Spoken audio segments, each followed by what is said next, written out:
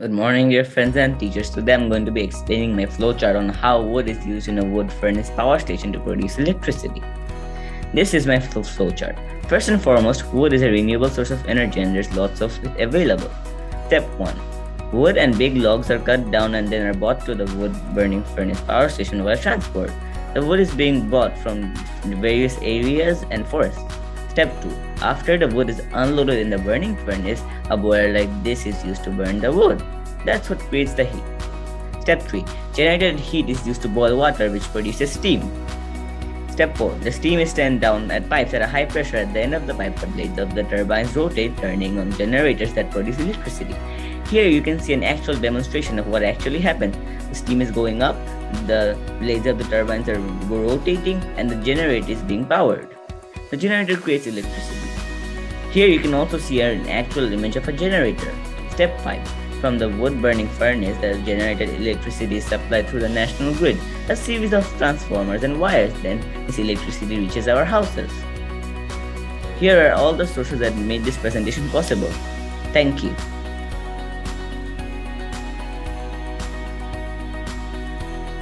Renewable energy or energy generated from sources that don't run out, like solar, wind, hydropower, geothermal, and nuclear.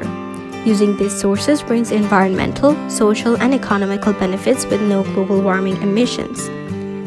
They also create jobs. The most widely used renewable energy source is hydropower. It's also known as hydroelectricity. Almost 70% of the Earth's surface is covered with water. It's also vital for lives. This water can also be used as a source of energy to produce electricity. Hydroelectricity. Hydroelectricity refers to the conversion of flowing water into electricity. It's considered a renewable energy source since it's continuously renewed by the sun. Today, modern hydro plants produce electricity using turbines and generators. The speed of the moving water is used to move the blades of a turbine, creating kinetic energy. The electromagnetic generator connected to the turbine converts the kinetic energy into electrical energy. There are two main types of hydroelectricity production, that is, dams and runoff river. Hydrodams.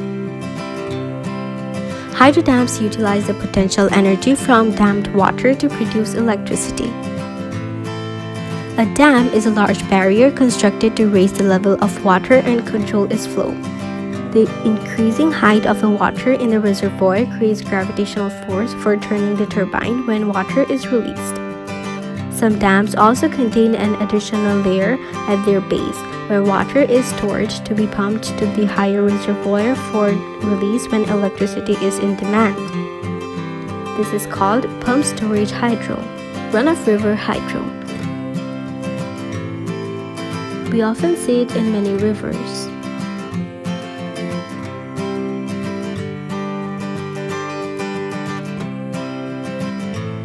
The runoff river hydro also uses turbines and generators, but it relies on the natural flow of the river, diverting just a portion of the river to the turbines.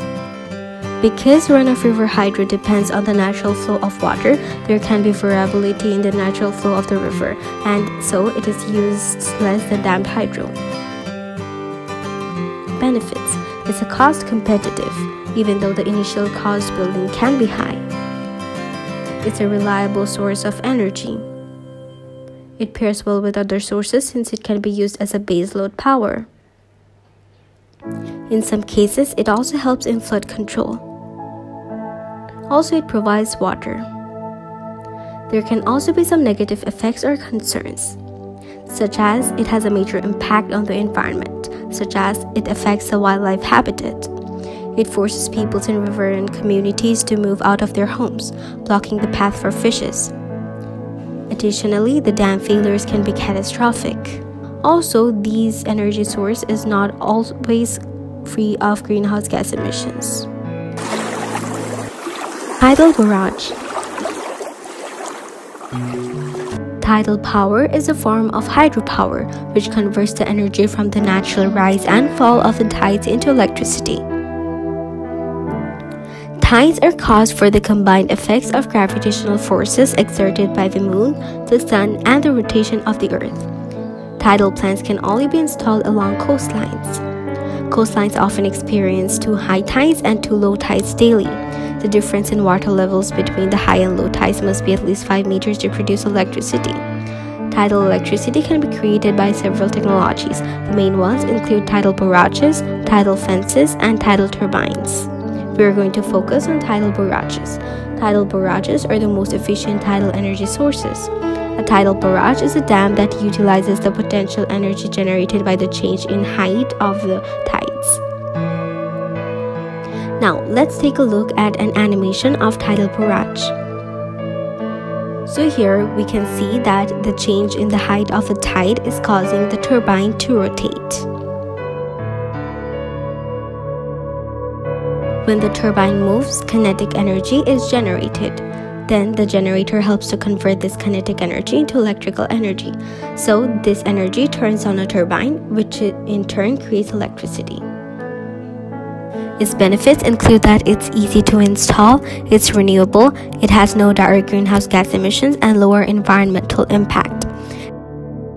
It's also a predictable energy source because the ocean's tidal pattern are well understood, so it's highly attractive for electrical grid management. However, there are also some negative effects of these energy as well, such as the amount of energy generated through tidal power is very low compared to the other renewable energy sources. This is mainly because of the very specific site requirements which are necessary to produce tidal electricity.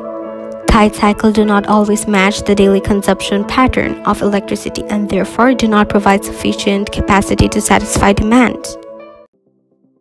So now let's know about geothermal energy. So you might be wondering, what is geothermal energy? So geothermal energy refers to producing energy from the internal heat of the earth. The internal heat of the earth is generated from the radioactive decay of minerals and continual heat loss from the earth's original formation. Geothermal wells are drilled into the earth's crust at approximately a depth of 3 to 10 kilometers. The heat is extracted with a variety of methods, but in most cases is drawn from the earth using water and steam. Hot water from the earth may be directly extracted to heat homes and buildings, so this is done either by directly circulating the hot water through buildings or pumping it through a heat exchanger that transfers the heat to the building. So geothermal heat can also be used to produce electricity in a geothermal power plant. Electricity is generated when geothermal heat produces steam that turns turbines on a generator. So the major regions of geothermal development are the most volcanically and tectonically active regions in the world.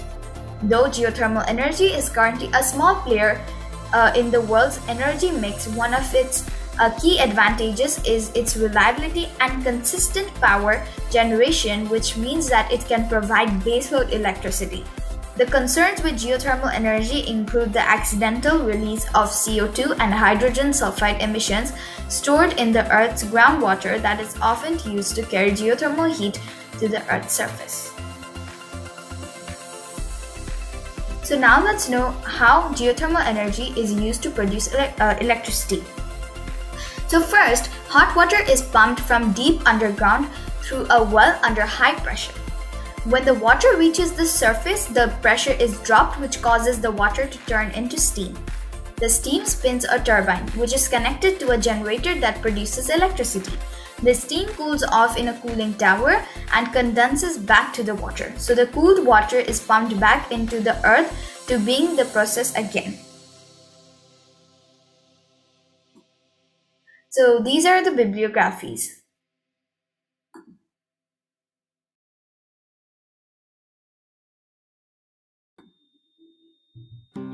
What is wave energy? Wave energy is a type of energy that we can obtain from the movement of the waves which are created continuously in water bodies, including oceans and seas, etc. Wave power converts the periodic up and down movement of the ocean's waves into electricity by placing equipment on the surface of the oceans that captures the energy produced by the wave movement and converts this mechanical energy into electrical power. Wave is created by the wind, which is in turn is caused by the sun, thus making waves a renewable resource.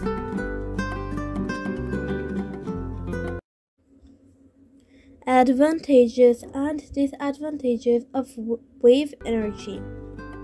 Advantages include: as wave power itself is a renewable resource of energy extraction, it emits less ozone depleting and other harmful gases.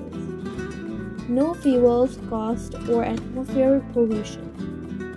Wave energy is free since it comes from waves from various water bodies including ocean, sea, etc. The waves generated in the ocean are most of the time continuous, therefore, there is no need for power storage. No creation of harmful byproducts including gas, pollution and waste, etc. Can produce a lot of energy, and no fuel needed or waste produced. Now, the disadvantages of wave energy includes: hard to obtain energy because the process of energy extraction is a complex one. Wave energy is also not very reliable. Problems transferring the energy. Strong waves can destroy the machine. We can only enjoy the wave energy if we live in a place near a sea or ocean or any water bodies. The machinery can cause harm to the fishes as it can block their path of sunlight and oxygen. While in work, the machines can make noise pollution which can disturb the sea creatures like fish, etc.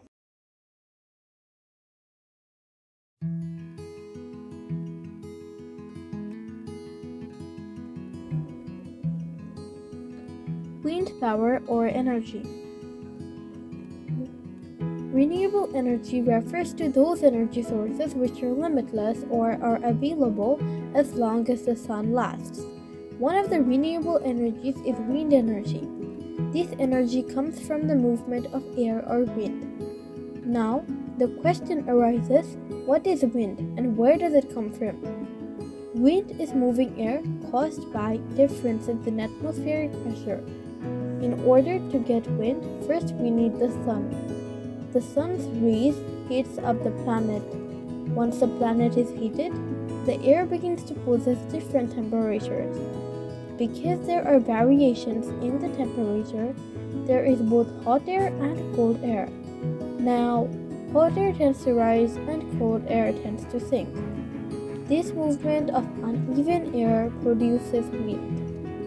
Wind speeds differ based on geography, topography, and seasons, for which some locations are more suitable for the generation of wind power than others. There are also wind locations onshore and offshore.